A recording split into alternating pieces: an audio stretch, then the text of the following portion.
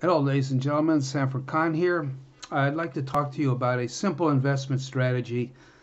I remember when I was going to college, I had a professor, actually, it was the dean of the department, engineering department, and he said, "Keep it simple, stupid." Not that we're stupid, but he said it anyways. I guess we were freshmen, so we were stupid.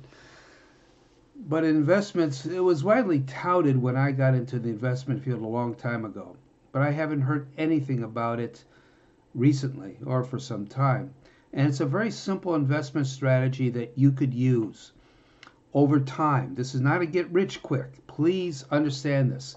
This strategy is not for getting rich quick. If you want to get rich quick, there's a few ways you could do it. You could go to Vegas or some other casino, go to the crap table or go to the card tables or something like that. This is a simple strategy that does work over time, and it's called dollar cost averaging. I'm not going to tell you what stocks to buy, but do your research. Find a stock that you like that pays good dividends. I'm always uh, I'm always interested in cash flow. I believe that if you own a stock, even if it goes nowhere, it should pay you, put money in your pocket, and that's called dividends. And the stocks that I think you should look at are the dividend aristocrats. These are, well, when they started out, there were 50 plus stock, well, actually 50 stocks that paid continuous dividends for at least the last 25 years and have increased it every year for at least the last 25 years. The last time I looked, I think there's now 64 dividend aristocrats, and IBM was recently was recently added to them. I'm not recommending IBM, I'm just giving you this as a point of information. So look up the dividend aristocrats. Find a stock in the dividend aristocrats that's suitable.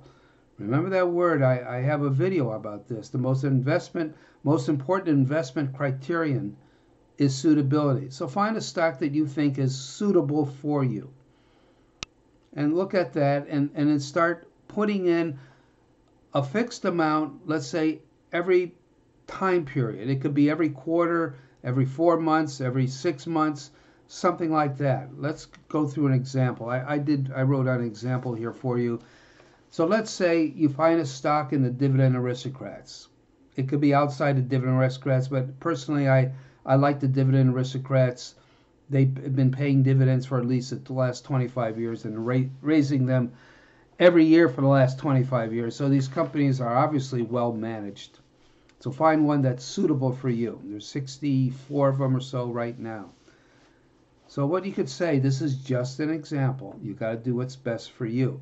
I'm just saying that let's say you want to put in you find a stock, and you put in and say, I'm going to invest $2,000 every quarter at the beginning of every quarter on this particular stock, no matter what the price is. So let's say the first quarter you do that, the price of the stock is $40 a share. That's the initial price.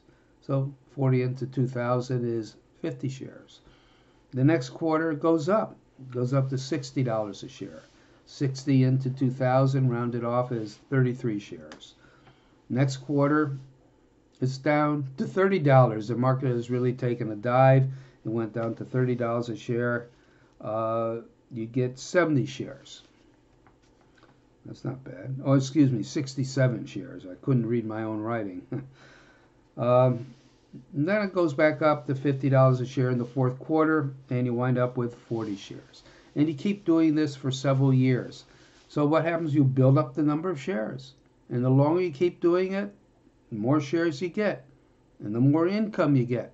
But let's just look at these 4 quarters. I added them up. I just picked these numbers out of random. There was no design here. I picked them up. So out of 4 quarters, you to 4 times $2,000 is $8,000. You add up all the shares that you bought over the 4 quarters: 50, 33, 67, 40. That's 190 shares. And the fourth quarter, when you bought the last at $50 a share, multiply 190 times 50, and that's $9,500. You put in 8,000, you already have $9,500.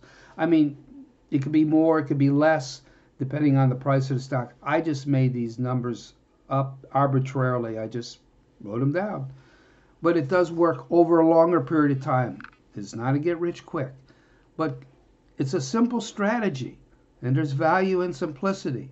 So consider dollar cost averaging. Find a stock that's suitable for you and stick with it for maybe a few years and build up the shares and build up your income.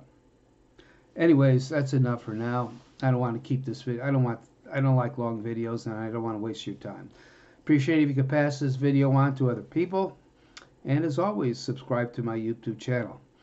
May you prosper in this new year, and hopefully this new year, 2021, will be much better than the preceding year. Anything will be much better than what we went through in 2020. And hopefully the economy gets back to normal. Anyways, a secure future lies in vibrant economic growth. Take care, folks, and I hope to see you again. Bye now.